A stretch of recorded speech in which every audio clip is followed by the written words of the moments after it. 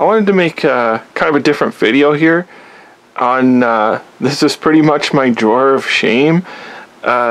If you're a prolific modeler or someone who's been into the hobby for a long time, you'll know exactly what I'm dealing with here and what I have. And what it is like, this is the stuff, the projects I was working on before I kind of switched to armor modeling, which is sort of my like current stuff that I'm building is basically just armor, and I got away from the aircraft, and like this is what I had started and has never really been finished. And I thought I would show it here because I plan on building all of these out. Now I'm gonna kind of gear a little bit more towards the aircraft again, because I built so much armor, and I figure I'm gonna finish as many of these out as possible.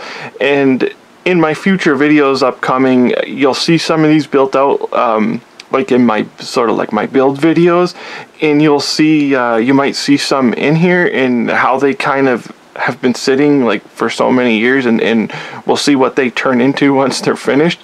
And right now I picked out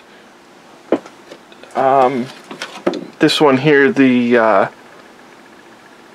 Monogram A10. I picked that one out to finish out, which I have it here.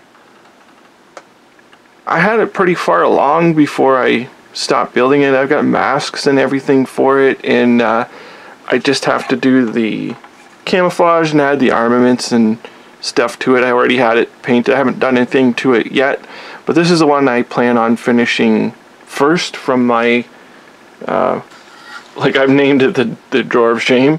So really just want to make a kind of a quick video on that, and yes, so thank you for watching.